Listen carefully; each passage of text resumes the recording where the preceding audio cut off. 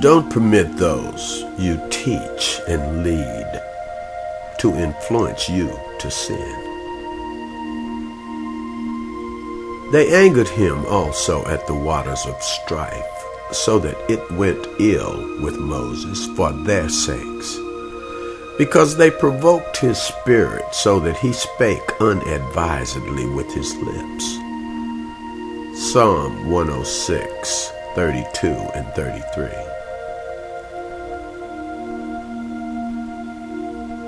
Those you teach. The sins of one man can cause others to fall. Be careful. It was the angry spirits of the multitude that caused the spirit of my mild and gentle Moses to lose its balance. He who under the most extreme circumstances could always get hold of me and be quiet before me while I dealt with the troublemakers in the camp, lost his poise and grace just one time. And because of it, he was not able to cross over into the land of promise. Listen. A curtain even more unpenetrable than the veil between the holy place and the Holy of Holies hung between him and Canaan land, which kept him from taking one step into the promised land. The sin he committed was only the sins of the mouth, which seemed so small in comparison to the other sins.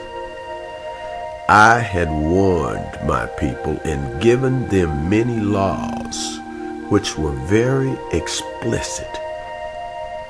And not once did I say, you must not get angry when someone irritates you and accuses you wrongfully. Yet, when Moses did just that, he sinned so greatly that he was forbidden to lead the people into the promised land. Why? Because he was a leader. Much more is demanded of leaders, see? They must always set an example. Their footsteps affect thousands and tens of thousands, see? Because of this, I must deal more severely with them than with the multitude. Listen, one shepherd can lead the whole flock astray. That is why in this day my judgment will fall on many shepherds. Ezekiel 34, 1 through 10. The teachers, too, shall come under greater condemnation. James 3:1. For many shall teach error to those who have itching ears, because they want to believe a lie, and so both teacher and disciple shall come under heavy judgment, because they desire not the truth, though it is available to them. 2 Timothy 4, 3 and 4.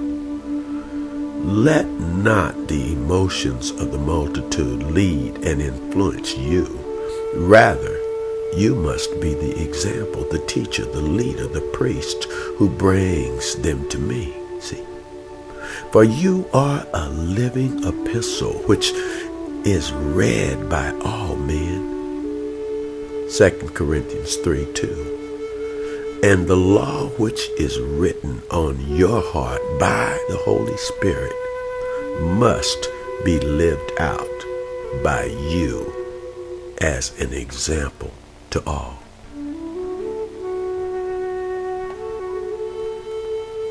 Don't permit those you teach and lead to influence you to sin.